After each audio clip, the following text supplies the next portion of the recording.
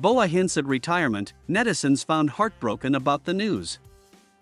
It's possible that BoA, the creative solo artist in K-pop, hinted to a potential retirement. The information was disclosed in a brief Instagram story she posted, reflecting on the expiration of her deal with SM Entertainment and wondering if it was time to give up the limelight.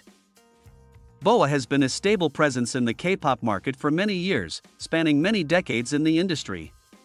She has even said in the past that she wants to pursue music for a very long time.